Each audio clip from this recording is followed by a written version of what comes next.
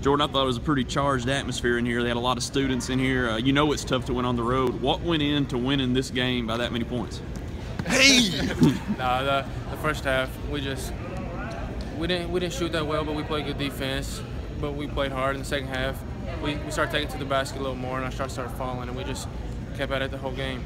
This is a physical team. I think they wanted to play physical, but was that something you all talked about working on, like defense? Don't let them take control of this game. Yeah, they're a real physical team. Coach Wells, he does a good job in practice. He lets us play. He doesn't call any easy fouls, and it prepares us well for the game.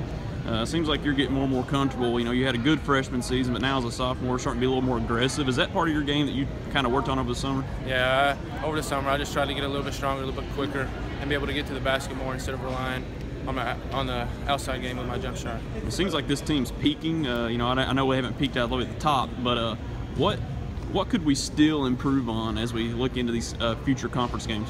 As the season went on, we've improved. Our defense is starting to pick it up, and our offense is starting to flow a little bit more. I just feel like our intensity on defense needs to pick it up and just share the ball, and we should be good. Does it matter who's the leading scorer on this team? It seems like it doesn't. No, it doesn't matter who. It doesn't matter who scores the most. Just if we get the win. All right, Jordan. Well, enjoy your trip back. Thanks a lot. All right, thanks.